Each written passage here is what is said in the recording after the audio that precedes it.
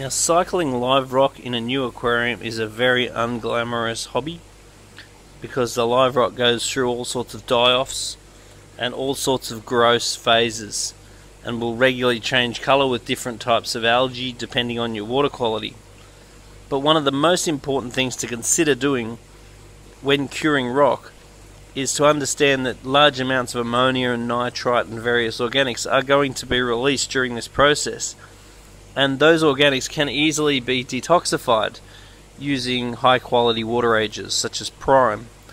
So if you dose Prime or Ultimate Aquacare D-Chlor or Chlorine Eliminator or various products that are on the market to water age, a lot of them will also detoxify ammonias, nitrites and so forth. So if you put a 5 times dose of a high quality water ager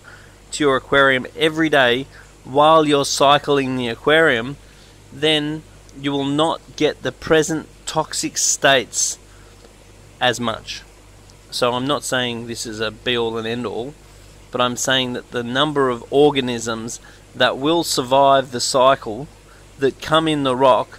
is quite extraordinary if you dose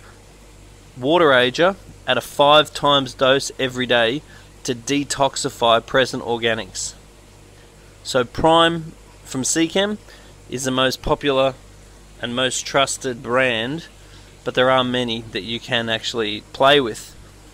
and it's all got to do with the dose rate. The higher the dose rate, the more the product will actually do.